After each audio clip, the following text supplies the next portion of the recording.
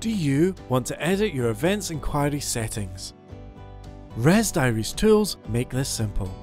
This film will show you how to set the minimum and maximum booking capacity, event types, and cancellation reasons.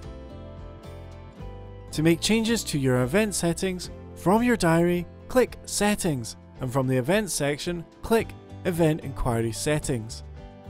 In the Availability section, you can make changes to the minimum and maximum capacity.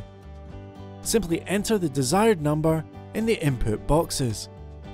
The capacity messages will be displayed on the Events Inquiry widget and can be customized to your needs. In the Event Type section, you can manage the type of event that customers can select on your widget. By default, the Other option is always available and lets customers describe their own event. To add a new event type, fill in the text box and click Add. You can remove an event type by clicking the rubbish icon. Once happy with these changes, you can click Save for them to take effect. To modify cancellation reasons, from your diary, click Settings, and from the Reservation section, click Cancellation Types.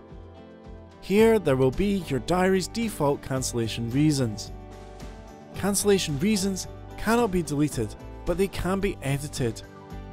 You can also use the coloured disc to disable or enable a reason. You may want to add reasons that are specific to event inquiries. To do this, click Create New Reason. The description is what you will see in the list, so make it short and relevant. Make sure Applies to Events is the only option checked if you want to only use this reason with events inquiries.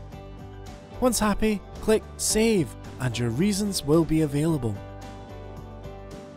If you have any questions, you can find more information about event inquiries on the knowledge base or get support anytime by raising a ticket.